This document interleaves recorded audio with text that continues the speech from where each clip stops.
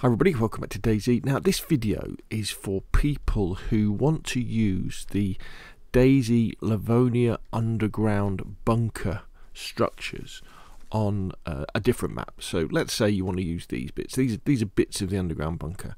Normally you would be spawning these in the DayZ editor mod on PC and putting together your own bunker structure.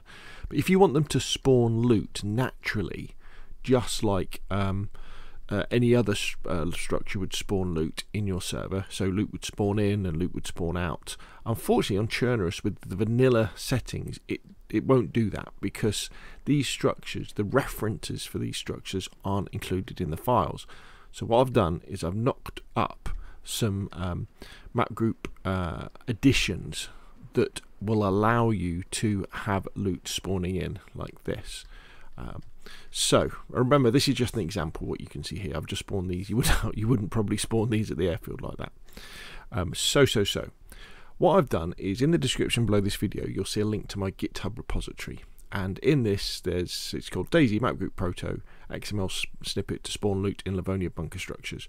There's a couple of screenshots that kind of give you the idea, and there's the readme, and the readme is the bit that includes all of the meat of what we're doing here. So what you can do is, if you click on code, download zip, you get the photos and you'll get the readme. You can open up the readme in your favorite text editor and just slowly read through it, because I've tried quite hard to include instructions for everything that happens. So again, this is for people you've already used the DayZ editor mod and you've got a custom bunker structure that you've built, and it's going to be on Churnerous or Deer Isle or something like that. And remember, it has to be above ground as well. Stuff, if it's below ground, stuff just doesn't spawn in anyway. And then what you're going to need to do is you'll need to make sure that you have exported a mapgrouproto.xml as well. And then this is the snippet that goes, this snippet here, this is the one that goes in your mapgrouproto. So let me take a step backwards, because if you understand what I'm talking about, I've probably said enough, and you'll be able to download the snippets, read the readme, and you'll be good to go. For those that people are still scratching their heads, what I want you to imagine, so imagine this is your server on Nitrado or wherever it is. This is on my local PC. But if we go into the missions folder, you'll see DayZ offline.churnerous or DayZ offline.enoch. If you go into, say for example, let's go into Enoch first. The way that the game knows what spawn to loot and where is kind of based around a couple of files. We have the custom file. So this is your custom object spawner JSON. So this is the file that you make in DayZ editor, and you export it and you refer to that, and that will tell the server, look, I want an extra house, or I want an extra bunker thing here. Okay, and then you have your mapgrouppos and your mapgrouproto. The mapgrouppos, that tells the server, let me get up here, where all these objects are. So for example, in this case, on that little bunker example I was doing, the mapgrouppos tells the server that there's a land underground storage ammo structure at this position, these coordinates, at this altitude, at this angle. So it tells it that is where it is. And if you look through this file, it's quite interesting. There's all of them. It's not telling the server where to spawn the actual structure itself. It's just telling the server what structure it is and what its orientation is. Then you have the mapgrouproto. Now the mapgrouproto is a really powerful file, and what that does is that refers back to the mapgrouppos, and it says, okay, so every item, every structure that's referred to in the mapgrouppos as land underground storage barracks, this is the stuff that I want you to spawn in at it and where I want it to spawn. So like the coordinates of the individual items that will spawn in. So at land underground storage barracks, it should be tier 1 military items. Normally the usage would be underground on Livonia, but I've commented that out. And it should be containers and clothes and some weapons, and then randomly it will spawn them in with the loot max of 20 at these points around the particular structure. And this is the bit that's missing from the Churnerous version of this. So when you go into the Churnerous mapgrouproto, there's no references for any of the land underground stuff. So that's why you need to add it.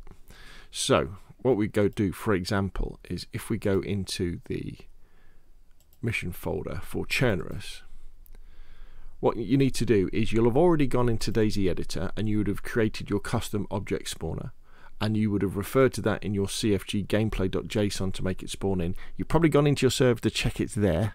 That's always a good thing. And then in DayZ Editor, you're going to do where you do your map export, save, export, and you export it to a object spawner. You're gonna also export it to a mapgrouproto folder file, which is this one here. And that will then give you a little file that will look something like this, like that. And they're the extra bits that you need to add to your mapgrouproto. So you put them at the top of your mapgrouproto and you would save that. And then what you need is my bit. So that's where you need my readme. And it's all of this here. So all of this here, right down to there, you would copy that and you would open up your mapgrouproto, and then underneath where it says defaults, so here, you would then paste that in, and as you can see I've already pasted it in, and then you would save that, re-upload it to your server, or save it if it's already on the server, restart the server, and that means that your Chernarus server, your DRL server, or whatever map you're doing apart from Livonia, now knows that when it sees a map group POS reference for land underground storage barracks, for example, it knows that this is the stuff that it should spawn in, and it will enable loot to spawn. Now, things you may want to play around with are really the usage names and the values. So the way that the tiers work in the bunker in Livonia is the deeper you go into it, the higher tier loot there is. But when you're making your structure with the different bits that make up the Livonia bunker, it might not be quite as simple as that. You might end up with, say, the I think it's Land Underground Storage Barracks 2 might be higher. So it wouldn't make sense then to have higher loot there. So watch out for that. So you may want to play around with the tier values, or get rid of them altogether, depending on what you want to do. The other thing you might want to do, and I say this in the README as well, is you may want to consider adding some different values as well. So for example, here we go. Where have I put it?